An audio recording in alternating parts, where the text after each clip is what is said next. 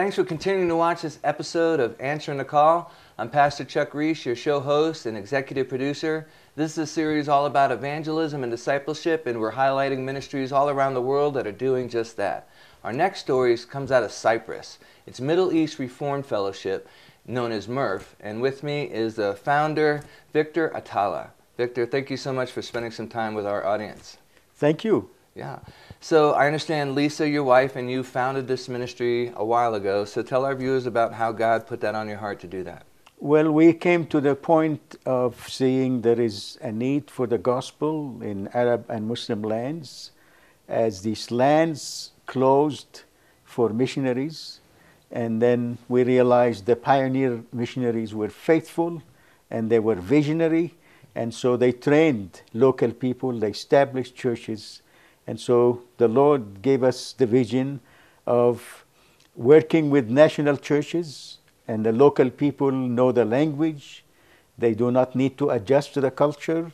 They don't need a work permit like missionaries, right, or a visa like missionaries. Right. And they cost very little compared to foreign missionaries. Right. Right. And so we decided to establish something based on training nationals and working through nationals. Yeah, it saves a lot of time. They already know the language, they know the culture, and like the man of peace, he already has influence, he has relationships in the community. That's right. Yeah. Yes.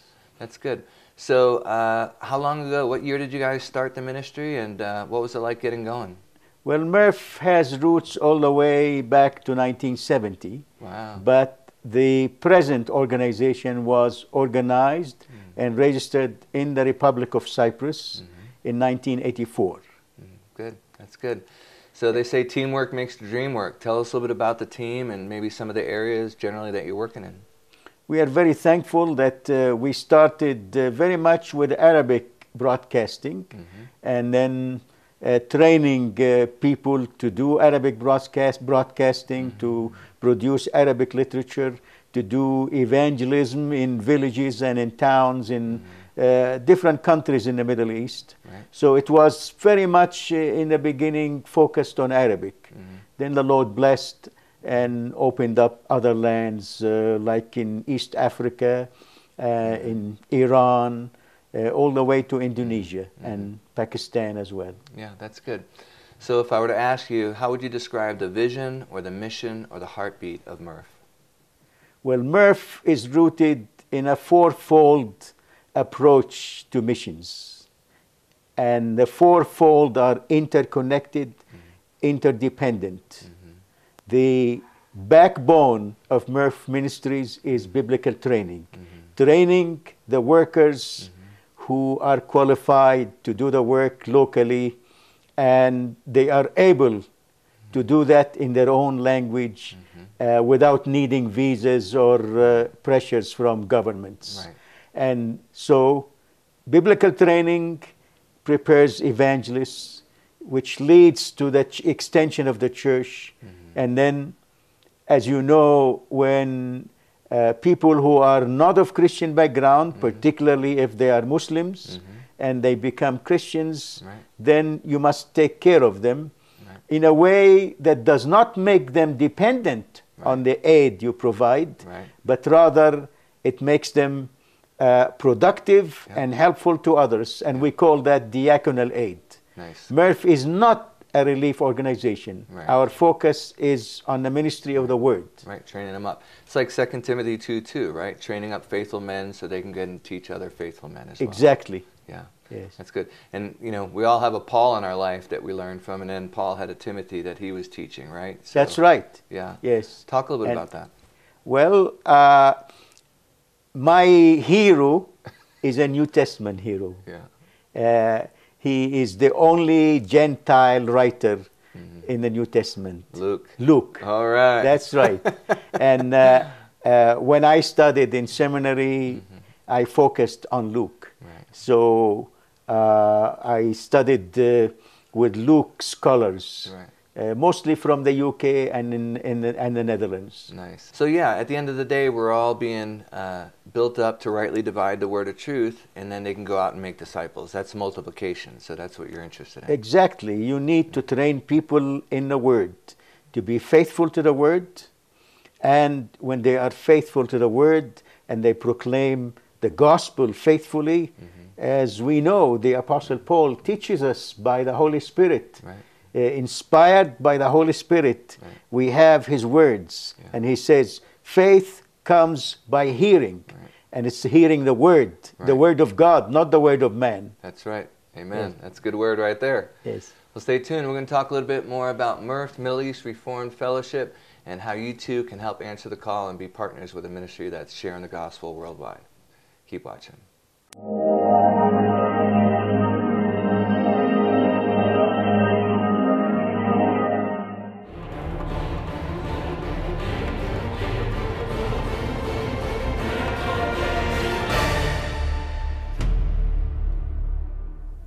Well, thanks for continuing to watch this episode of Answering the Call. We're excited to speak with Victor Atala, the founder of MERF, Middle East Reformed Fellowship, based in Cyprus. You know, we're talking about sharing the gospel. Jesus said, preach the gospel to every living creature. So talk about your approach in sharing the good news.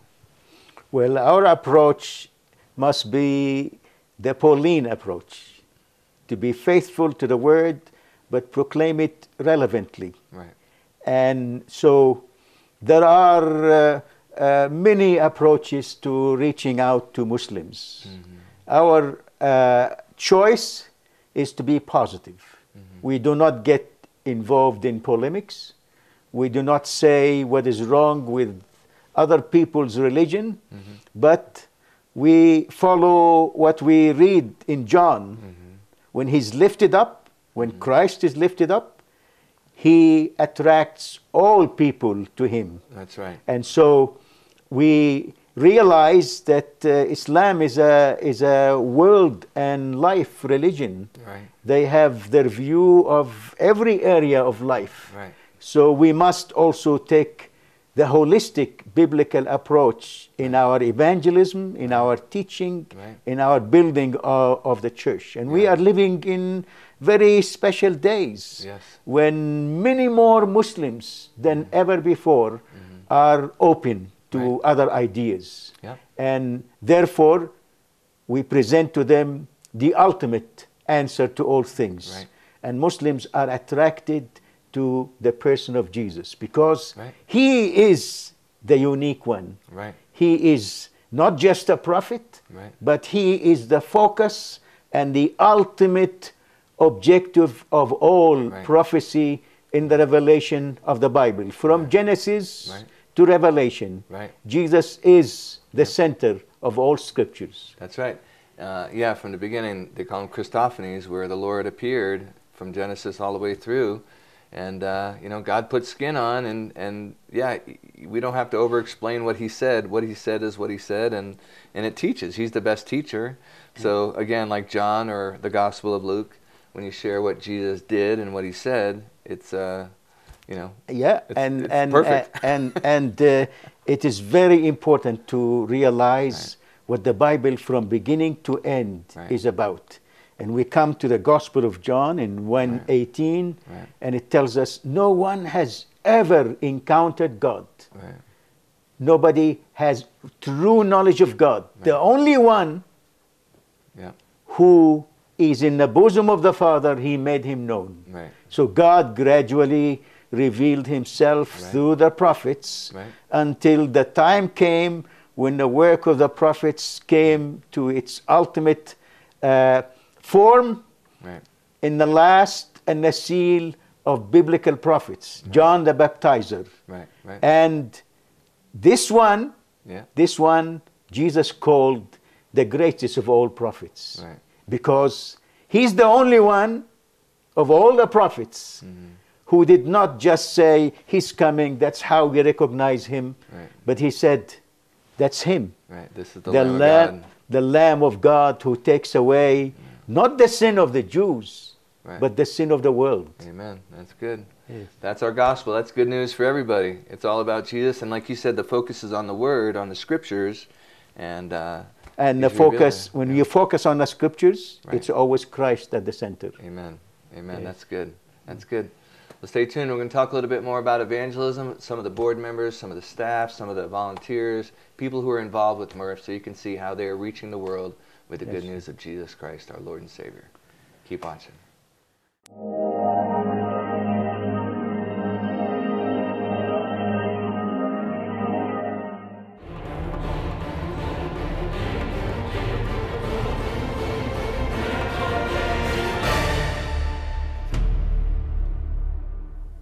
Well, thanks for continuing to watch this episode of Answering the Call. We're excited to talk about discipleship with Victor Atala, one of the founders of MERF, his wife Lisa, Middle East Reformed Fellowship. You know, it's all about a biblical discipleship, a true disciple. How would you define discipleship? Well, I'm glad you mentioned the word discipleship, because a lot of times we Christians forget that Christ did not come to establish a religion. Right. He came to establish a new creation. He is the new Adam. And as the new Adam, in the womb of the Virgin Mary, he received a new soul. A new Adam with a new soul, not connected to the soul of the first Adam, who gives us all corrupt, falling souls. Right. So the new Adam, this new Adam, he builds a new creation. It's a life-giving Adam, yeah. He's a life-giving Adam. Through the life-giving gospel, right, he makes a new creation of all nations, right, without distinction of color, of race, of language, of tribe. Right. And this one new creation must be shaped after him. Right. He is the teacher. Yeah, and we are not good. just believers who believe he's correct. We believe that he just came to the world. He was born at on Christmas Day, and he died and he rose. No, we are his body. Right. And as his body, his disciples, we must be shaped after him by the power of his word and his spirit. Right. And so teaching people who believe in the Lord Jesus means that we disciple them into him. Right. It's funny because I wouldn't even say it's funny. I mean, what's most amazing is after the resurrection in Matthew 28, starting in 18, he says, all authority in heaven and earth has been given to me. That's a big statement. Absolutely. And then that next statement that we always go to, 19, says, so therefore, since what I just said, go make disciples, teach them to obey all I've commanded you, and baptize them in the name of the Father, the Son, and the Holy Spirit. But teach them to obey. Obey what? Obey the Scriptures. All, he said, all that I have commanded you.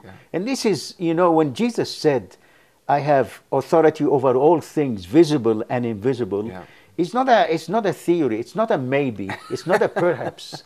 A lot of people do not recognize the fact that when Jesus says, I have authority, he does have authority.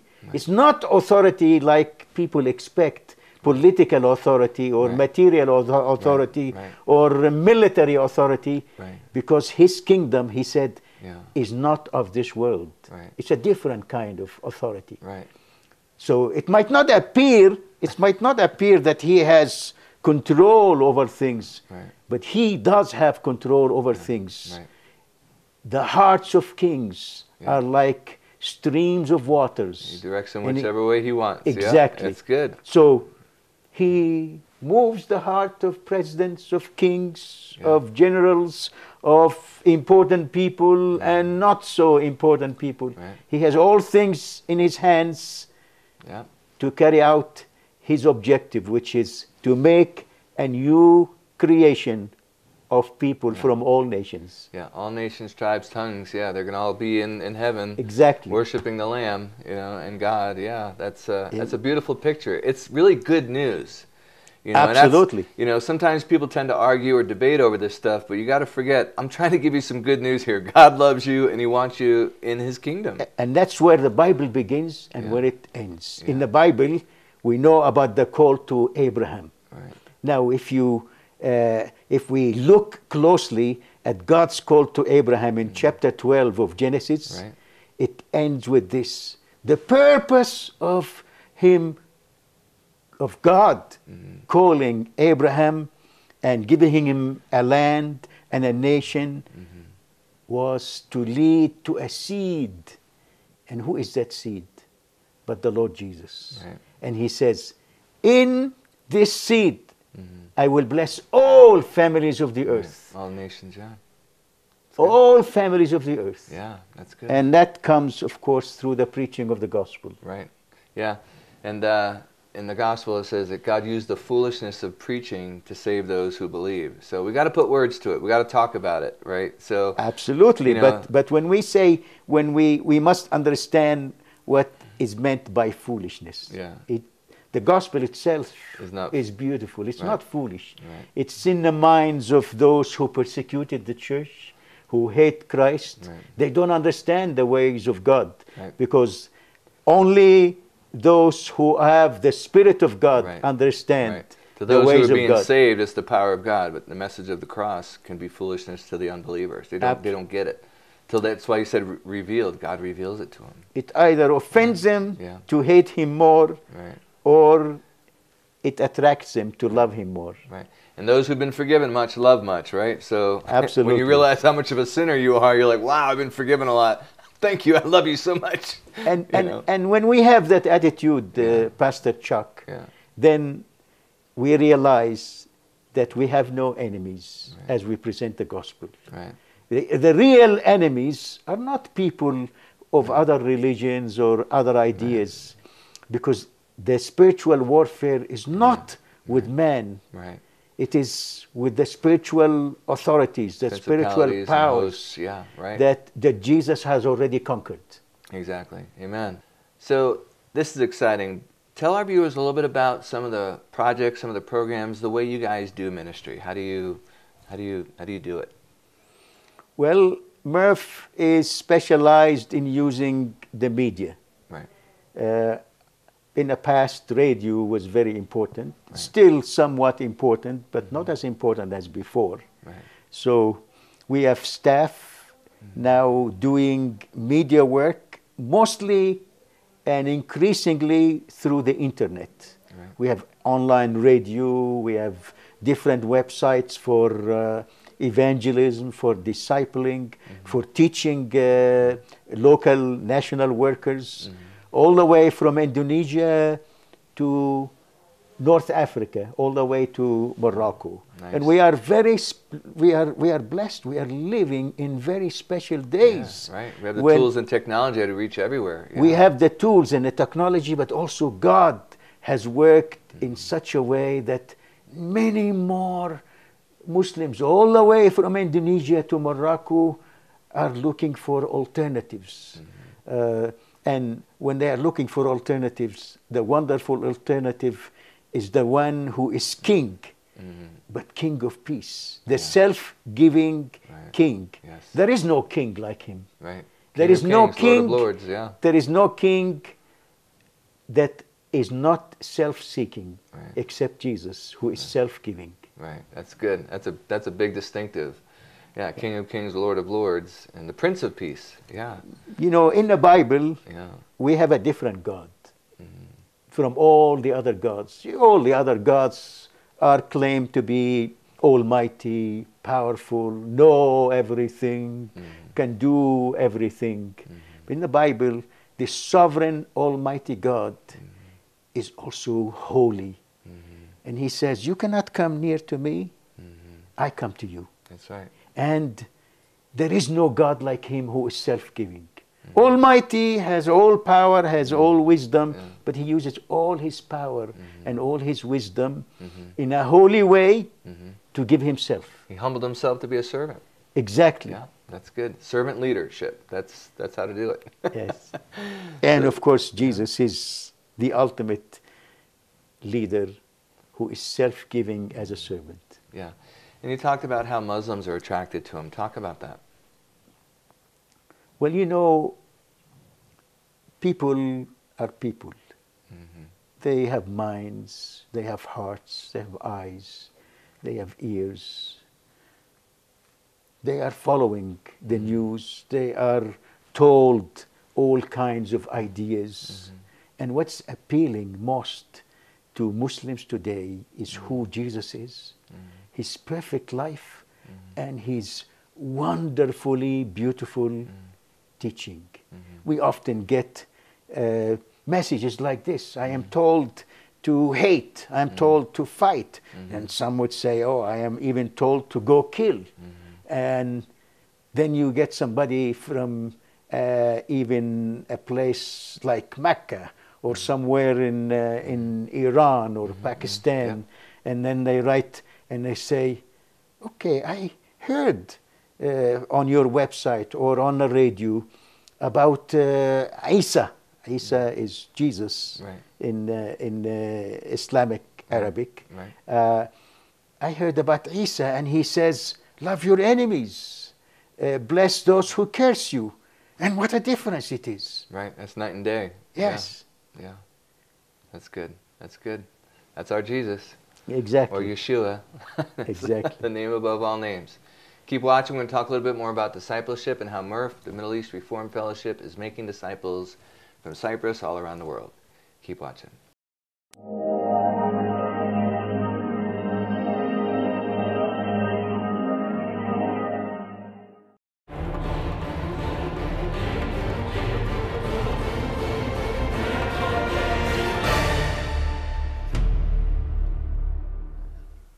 Well, thanks for continuing to watch this episode of Answering the Call. We hope by now you're feeling a hunch from the Holy Spirit to get involved with a ministry like MERF, Middle East Reformed Fellowship. They're based in Cyprus, but they've got locations all around the world.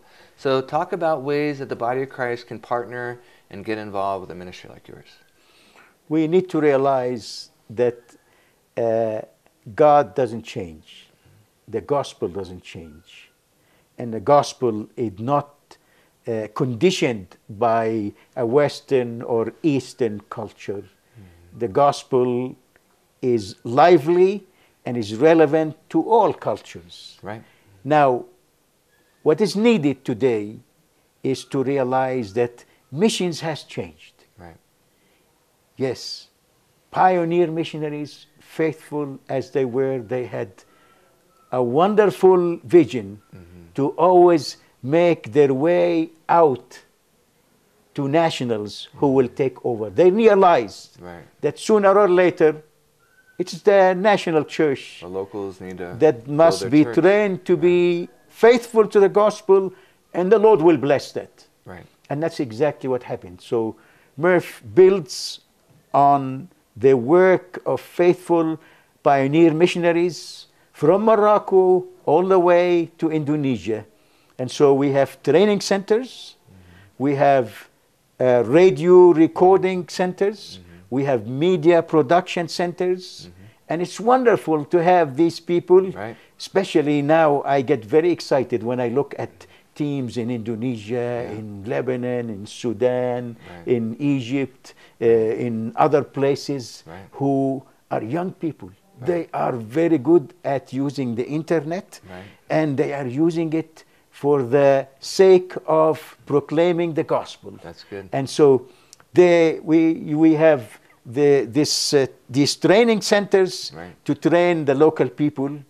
And this is how God is blessing the work of MERF in these different fields.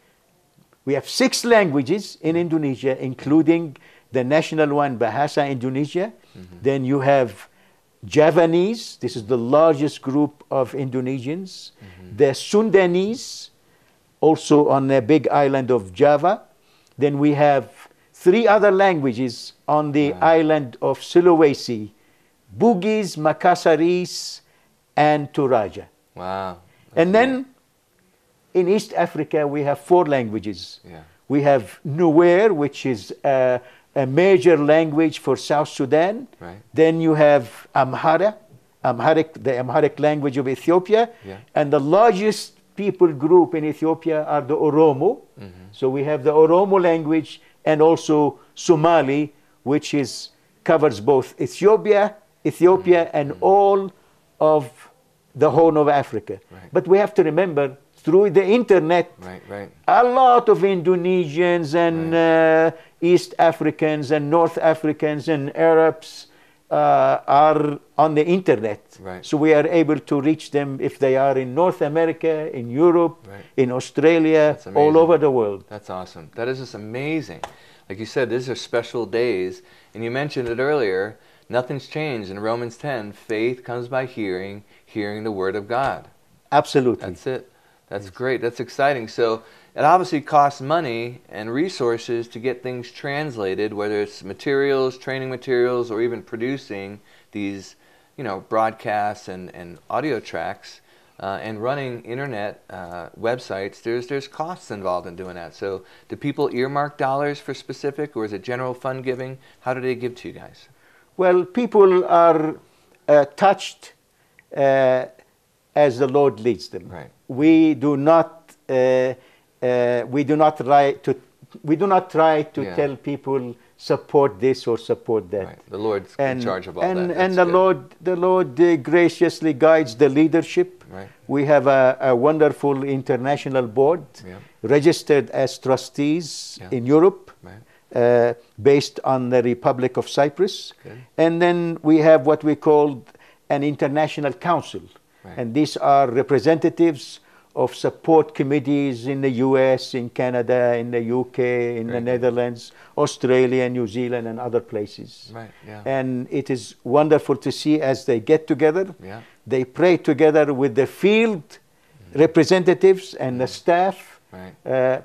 And as they pray together and they hear each other out, then they make a budget that covers all fields. And discern the needs, whatever the needs may be. Exactly. Yeah, that's good. MERF is not an elaborate, flashy organization. Right, right. Most of the people who are involved in promotion and raising support are volunteers. Right. Yeah. Yeah. That's good. Keep the cost down, and that's the way it should. That's the body of Christ, right? Everybody brings their gifts and talents, and they say, "Lord, what can I do? Here I am. Send me." And He brings people. And that's why we say these points about the ministries of MERF: faithful, faithful to the Word of God, to the true gospel, fruitful, and that's the work of God, not the work of man. Right. God is blessing it. We are seeing a lot of blessing all the way through these fields. In the providence of God, we are there at the right time with the right method, and the Lord is blessing. So faithful, fruitful, and cost effective. Yeah, and the reason it is so cost effective, it's because you are doing things locally. Right. At the level of the local people. Right. That's good. That's good. That sounds like a formula for success and effective ministry to me. And the Lord is blessing that. Amen. Yeah. Is there anything else the Lord put on your heart to share with us and our viewers? Yes, I would like to remind God's people that we are living in special days. These are days. I grew up among Muslims. I went to school with Muslims. A lot of my friends are still Muslims. And a lot of them are good people. They are not violent people, like some people imagine. There are those who are violent, who are extremist. But a lot of Muslims are open to the gospel. That's good. Because of three factors. Knowledge. Knowledge means that Muslim people today are not going to be, not going to accept to be told the imam or the sheikh or this or that will think for you. They're thinking for themselves. And as they're thinking, they are analyzing and they're looking for alternatives. And then, after knowledge, they are now free to think. We are living in days, for the first time, people are saying, I want to decide for myself. Yeah, freedom. Yeah. They are not afraid. And the more there is freedom in Arab and Muslim lands, the more you're going to see believers springing out. Yeah. But we have to be careful. We have to be careful. We must separate ourselves from politics. Because the politics of the Lord Jesus is about self-giving, not about dominating other people. And then we have to realize we are living in a world that is changing. It is modernizing. We are not afraid of modernity, but modernity and religion, cannot coexist, especially if the religion is from the Middle Ages. Right. That's right. And God's interested in a relationship, not a religion. So it's all about relationship, communication. God is interested in people who are made new on the basis of the work of the Lord Jesus by the power of the Word and the Spirit. Yeah, Jesus said, "My sheep hear my voice and they follow me." Exactly. And also Jeremiah 33:3 is one of our favorite verses. God through Jeremiah said, "If you call to me, I'll answer you, and I'll show you great and mighty things you don't know." So that's revelation, and show me. I need to know. And as the Word of God, as the gospel is proclaimed, it is pointing to the beauty and the perfection and the self-giving love of the Lord Jesus, and the Holy Spirit germinates that in the hearts of men, in the hearts of men, women, and children. Amen. And it generates faith. Yeah. And the more it generates faith, the more we see people following the Lord Jesus. Yeah, moved into action. That's good. Well, stay tuned. We're going to get some other interviews talking about ways you too can get involved and support a ministry like Middle East Reformed Fellowship, MERF, in action. Keep watching.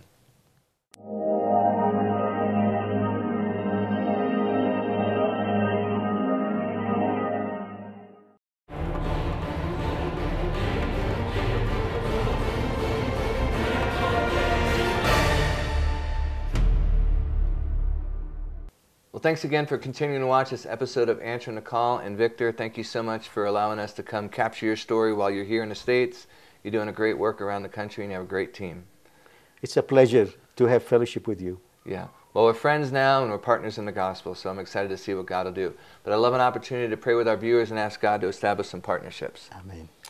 Father in heaven, Lord Jesus, Holy Spirit, you are awesome. We thank you for raising up Victor and his wife Lisa to start and launch MERF, Middle East Reformed Fellowship, and we thank you for the councils and the board members and the many volunteers and the nationals who have stepped up and stepped out to do the work of ministry. We ask you to continue to bless them and move in the hearts of our viewers to partner with their time, with their treasure, with their talents. You are God of all. Lead us and guide us and show us how we can reap a harvest in these last days. In Jesus' name, amen. Amen. Amen. Amen. Well, until our next episode of Answering the Call, may you and your families be blessed.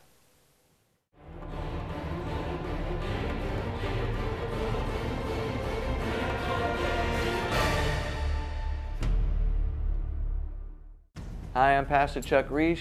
I'm the executive producer at Horizon Media Studios. It's a 501c3 media ministry, and what we're doing is helping other ministries tell their story. Homeless shelters and children's homes, Bible colleges, seminaries, mission sending agencies. With your help, we can continue to help tell their story, to inspire the world, to shine their light, and let God get the glory for the work that's being done in advancing the kingdom of Jesus Christ.